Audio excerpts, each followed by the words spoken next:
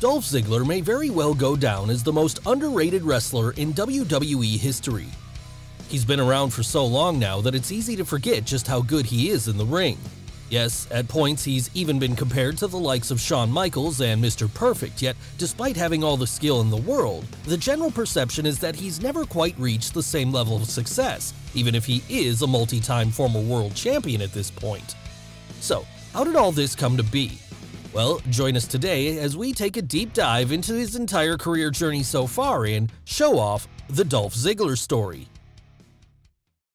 Nicholas Theodore Nemeth was born in Cleveland, Ohio on July 27, 1980. From an early age, he was a fan of pro wrestling, with him attending his first event when he was just 5 years old. By the time Nemeth was 12 then, he had already decided that this was what he wanted to do with his life, and so, while at St. Edward High School, he started training in amateur wrestling, hoping that this would give him some of the skills he would one day need to segue into the pros.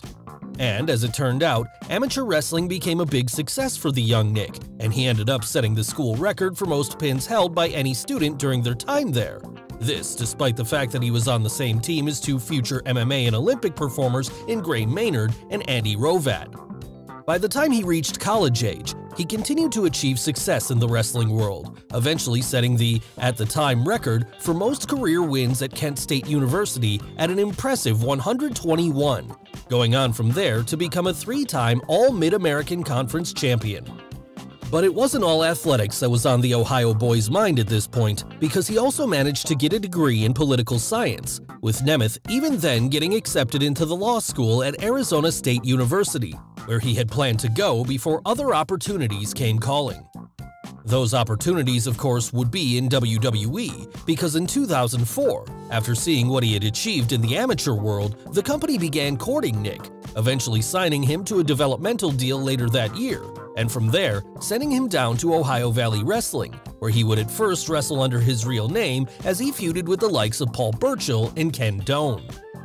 And quickly impressing his bosses, he was called up to the main roster soon after, making his debut on the September 9, 2005 episode of Sunday Night Heat as the golf caddy / personal enforcer for Chavo Guerrero Jr., who was then going by the ring name of Kerwin White. And after a few weeks of backing up White from ringside, Nemeth would finally make his in-ring debut as the two teamed up to take on Shelton Benjamin and Matt Striker. Yeah, it was a pretty bad gimmick, but it seemed like, at the very least, it was going to give the former amateur wrestler plenty of opportunity to get on TV and show what he could do. Unfortunately, however, after the tragic death of Eddie Guerrero later that year, the Kerwin White gimmick was abruptly dropped, this leaving no place for the caddy incarnation of Nick in the company anymore. As a result of this then, he was sent back down to OVW while WWE tried to come up with something new for him. And this something would come right at the turn of the year as it turned out, because on the January 23, 2006 episode of Raw, the Spirit Squad made their debut.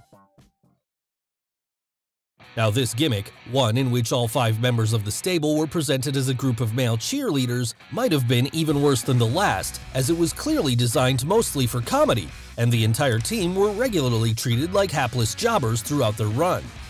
That said though, Nicky, as he was now being known, tried his best to work with what he had been given, and so, as the group spent their initial weeks on the roster doing cheers for Jonathan Coachman, he threw himself into it with everything he had, something which would become a recurring theme for him throughout his entire WWE run.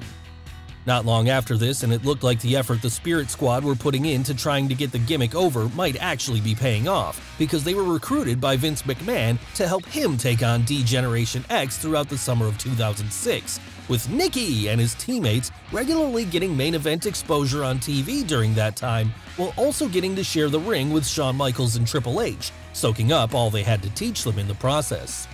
And while this feud was ongoing, the 5-man unit would also become World Tag Team Champions briefly, each being able to defend the belts under the Freebird rule, with this making for Nemeth's first title run while on the main roster. Unfortunately though, the Spirit Squad's run would meet its untimely end later in the year, as they were soundly beaten by DX at both June 25th's Vengeance pay-per-view and July 15th's Saturday night's main event. Following this, they would lose their tag team titles to Ric Flair and Rowdy Roddy Piper at November 5th Cyber Sunday, and from there would be obliterated by DX one more time on the November 27th episode of Raw. The last fans would ever see of the group, in fact, would be later that same night when, backstage, all 5 members were dumped into a crate with a stamp on it instructing them to be sent back to OVW in a joke for those in the know. After this, Nick did indeed return to OVW, making his re-debut on January 17, 2007 as he formed the Frat Pack with his former Spirit Squad stablemate Mike Mondo. There, they would work with the likes of Cody Rhodes and Shawn Spears as the promotion transitioned things over to Florida Championship Wrestling, which would become WWE's new developmental system for the next few years. And it was after moving to FCW that Nemeth developed the new nickname The Natural, as he set out to prove that he was the best pure athlete on the roster by continually putting on excellent performances that frequently found him being compared to both Mr. Perfect for his excellent ability to take bumps and Shawn Michaels for his fantastic in-ring work. By 2008, he had tweaked the gimmick even further, changing his name to Nick Nemeth and forming a team with Brad Allen, which would see both men become FCW Florida Tag Team Champions by the spring. And as April rolled around, Nemeth began once again being eased up to the main roster as he competed in a number of dark matches, eventually getting the formal call-up on the September 15th episode of Raw, where he was repackaged as Dolph Ziggler, a cocky and vain heel who announced to the world that he was there to steal the show every night. The name Dolph Ziggler, while normal to wrestling fans now, sounded pretty ridiculous at the time, of course, but it was actually one suggested by Nemeth himself, Dolph being his grandfather's name and Ziggler being something thought up by a friend of his. And while it was a mouthful, it certainly helped him stand out as, by December of that year, he would start racking up victories as he rose up the company's mid-card. By April 15, 2019, he would be drafted over to SmackDown, and from there would make his debut on the Blue Brand just 2 days later, defeating United States Champion MVP in a non-title match. This was a major moment for Ziggler at the time, as it showed the company saw him as a future player to be reckoned with, and fans certainly agreed with them as, despite his heel character, they clearly enjoyed watching him, often popping for his great in-ring work. In the weeks that followed, he would initially try and win the US title, but he would be unable to do so, and from there, he would enter a feud with the Great Khali instead, where he had the unenviable task of trying to make the Giant look good. Obviously, management were impressed with his ability to do this then, because after that program concluded with Dolph getting the win at June 28th's The Bash, he entered into an on-screen relationship with Maria Kanellis and began battling with Rey Mysterio over the Intercontinental title. Sadly, he would never be able to defeat Mysterio for the belt though, and when the diminutive luchador lost it to John Morrison soon after, the show stealer would be unable to win it from him either. Looking back on it, this was one of the early warning signs of the inconsistent stop-start pushes that Ziggler would be subject to in the years that followed, a booking style that would see him at points look like he was ready to break out into superstardom, only to have this snuffed out at the last minute as Vince McMahon changed his mind and moved to someone else. At this time, however, there was still the belief that Dolph could be the next big breakout star for the company, and so, after an impressive performance at the Money in the Bank ladder match at WrestleMania 26, he dropped Maria and hooked up on screen with Vicky Guerrero, this union being enough to get him another shot at the Intercontinental title, then being held by future WWE champion Kofi Kingston. That match would come on the August 6th episode of SmackDown, and would finally see the Ohio native win a singles title when he pinned Kofi to become the champion for the first time. After that, he would spend the rest of the year successfully defending the belt in rematches against Kingston, as well as against new challengers like Kaval and Jack Swagger, all while continuing to build up a repertoire of excellent matches that just went further towards proving he was one of the biggest stars in waiting the company had at that time. Even when he lost the belt at the January 4th, 2011 episode of SmackDown, he would bounce right back later that night by winning a fatal four-way match against Cody Rhodes, Drew McIntyre, and The Big Show to become the #1 contender to the World Heavyweight Championship. Ultimately, when the time came for that title shot against Edge at the subsequent Royal Rumble pay-per-view, however, he would not be able to win, but would manage to get a forgotten world title reign a couple of weeks later when Vickie Guerrero was able to use her acting general manager powers to disqualify Edge during a rematch on the February 11th episode of SmackDown after he had used the spear, something she had banned for the bout. This allowed her to award the belt to Dolph on the following SmackDown. That was until Teddy Long, the actual GM, came out to give Edge another shot, one he would win to regain the title on the same night. After that, Long fired Ziggler and Guerrero, with both disappearing from TV until March 7th, when they arrived on Raw. And now, a full-time member of the Red brand, the show stealer began working his way up the ranks, feuding with John Morrison and Trish Stratus in the lead-up to WrestleMania 27, where the dastardly duo would work alongside LayCool to take on, and ultimately lose to, the team of Morrison, Stratus, and reality TV star Snooki. From there, Dolph set his sights on winning a title again, and this would eventually happen for him at June 19th's Capital Punishment pay-per-view when he once again beat Kofi Kingston to this time become the United States Champion. This was followed by a series of title defenses against the likes of Jack Swagger, Alex Riley, and Zack Ryder, the latter of which would see Ziggler even get some mainstream attention when he was punched out by Hugh Jackman at the end of the match. This title run would go on for a full 182 days in fact, at which point Ziggler was ready to move up to the next level when he went on to beat WWE Champion CM Punk during a gauntlet match on the December 26, 2011 episode of Raw. The week after that, he would beat Punk again, though this time by countout, and then at the 2012 Royal Rumble, he would get one final shot at the gold, however, would ultimately be unable to end Punk's record-breaking reign. What he would be able to do, though, was win the Money in the Bank contract during the titular ladder match that July, earning him a shot at the company's top prize at a time and place of his choosing. From there, he would spend much of the next year teasing cash-ins on both the WWE Champion and the World Heavyweight Champion, though always either being foiled in the end or instead choosing to play mind games and bide his time. And while he was doing this, he was also getting involved in a summertime feud with Chris Jericho, as Ziggler began goading the legend, claiming that he had lost his touch and was no longer the man he had once been. This resulted in a series of matches between the two, with the latter actually seeing Y2J be fired from the company after losing to the Money in the Bank contract holder on the August 20th episode of Raw, as per a pre-match stipulation. From here, Dolph would move on to a lengthy program with Randy Orton, and then after that would begin going after the franchise player John Cena in an attempt to establish himself as the best WWE had to offer. This beef began when the show stealer and Vickie Guerrero both attempted to defame Cena by claiming he was having an affair with AJ Lee, something which would lead to a match between the two men at December 16, 2012's Tables, Ladders, and Chairs pay-per-view, where, to the shock of everyone watching, AJ cost Big Match John the win, joining forces with Ziggler and becoming his on-screen love interest, replacing Vickie in the process. Soon after this, and Big E Langston was also added to the unit, with him serving as the silent heavy. But he had his work cut out for him in that respect, because Dolph and AJ's issues with John Cena weren't over quite yet. In fact, he would seek his revenge in the weeks that followed, even at one point stopping his rival from cashing in the Money in the Bank contract against The Big Show on an episode of Raw. The feud between the two parties clearly had to come to an end before any of them could move on then. So, on the January 14, 2013 episode of Raw, the whole thing was finally blown off once and for all in a steel cage match, which Ziggler would unfortunately lose. Still, he had the Money in the Bank contract to keep him from getting too sad about this, and would continue to tease cash-ins over the next couple of months, with fans by this point expecting he was waiting to do so on the biggest possible stage at WrestleMania 29. On that night, however, he didn't end up doing this. Instead, he and Big E challenged Team Hell No for the WWE Tag Team Championships, and after losing the match, it seemed to some that he had missed out on his big moment.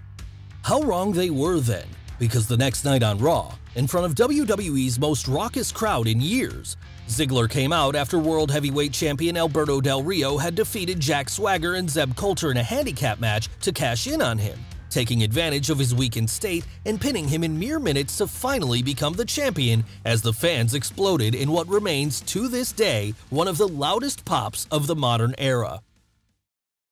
This truly felt like a star-making moment for Dolph, as right in that moment, he was treated like someone who would surely go on to be a major player in the company's main event scene. Of course, he'd always had the talent for this spot, but it wasn't until this particular night that he finally reached a level of overness otherwise saved for the likes of CM Punk and John Cena. Sadly though, this title run and main event push would end up getting cut short when he suffered a concussion just a few weeks later on an episode of SmackDown, this causing him to be pulled from TV for the next month. When he did return, it seemed like the notoriously fickle Vince McMahon had changed his mind on Ziggler, perhaps now believing him to be injury-prone as he had him drop the belt back to Del Rio at June 16th's Payback. It must have been disappointing for sure, but if there was any solace to be found in that night, it was that the show stealer finally turned babyface officially after the loss as he continued to team with AJ Lee and Big E.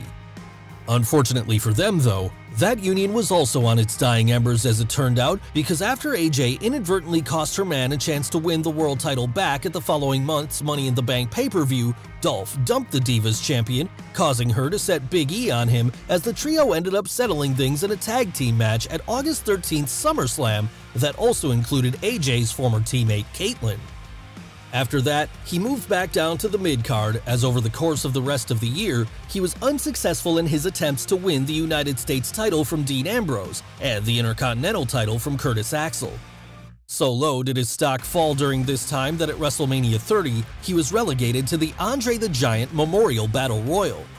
In fact, it wasn't until November 2014's Survivor Series that there was another brief upswing for the show stealer, as on that night, he ended up being the last remaining member of Team Cena during their 5-on-5 battle with the Authority, even ending up winning the whole thing as he overcame 3-on-1 odds and got the rub from Sting in the process, who had debuted at the end of the match to help him get the final pinfall. This instantly gave fans hope again that the supremely talented Ohio boy was going to get another main event push, and maybe even this time, a proper run with the world title. Sadly though, none of that would come to pass, because instead, he was dropped right back down to the position he'd been milling around in before, as it became clear Vince McMahon had no plans for him. And it was around about this time that many fans began to give up on him too, the constant 50-50 booking and stop-start pushes leaving them to finally realize that he was never going to go anywhere in the company. It was a sad state of affairs given what Ziggler could have been if given the opportunity, but instead, throughout the early months of 2015, he was used as a utility player in multi-man ladder matches and elimination chambers, though never got treated as a real threat during them. What was meant to be his next big program after this didn't help matters much either, because after he acquired the services of Lana from her on-screen client and real-life boyfriend Rusev, a feud predictably broke out between the two men. Unfortunately though, this feud ended up getting scrapped before it could reach its climax after the company, angry with the Bulgarian Brute and the Ravishing Russian for revealing their real-life engagement to the public, dropped the whole thing prematurely. After that, Ziggler slipped even further down the pecking order, with him doing almost nothing between then and July of 2016, at which point he was drafted over to SmackDown, where he quickly became #1 contender to Dean Ambrose's WWE Championship, even getting a chance to challenge him for it at that year's SummerSlam. By this point though, few believed Ziggler to be a real contender anymore, and so, when he lost that match, no one was really surprised. That said, when he put his career on the line to get one last shot at the Intercontinental title just a couple of months later, eventually beating The Miz to win the strap that night, fans still got behind him in droves as he held the belt above his head, showing that even at this point, if treated correctly, he could be a star. But as you can probably guess by now, that didn't happen, and so after doing little of consequence again for the next year, he began to tease leaving WWE, which, given the fact that his contract was running out, led some to believe that he would be best served by doing what the likes of Drew McIntyre and Bobby Lashley had done before him, build a name for himself elsewhere, and then come back to the company refreshed. People even began wondering what it might be like to see the show stealer appear in the G1 or show up in Ring of Honor, but in the end, none of this would come to pass, as he would choose to re-sign with WWE, reasoning that while he may not be at the level he could be, he was comfortable getting a nice paycheck and being afforded the freedom to carry out his outside endeavors like stand-up comedy, something he had begun a few years prior and was by then regularly getting bookings for.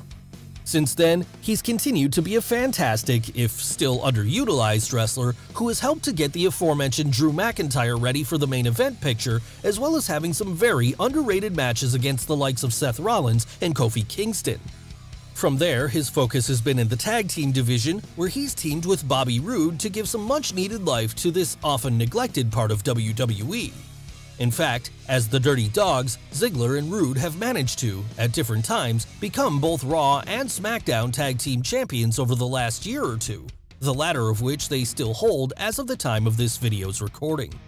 Where he goes from there is anyone's guess, but even if he never gets another shot at being the world champion, Dolph Ziggler can rest easy knowing that he's one of the best performers WWE has produced in the last 20 years, and certainly one of the most underrated.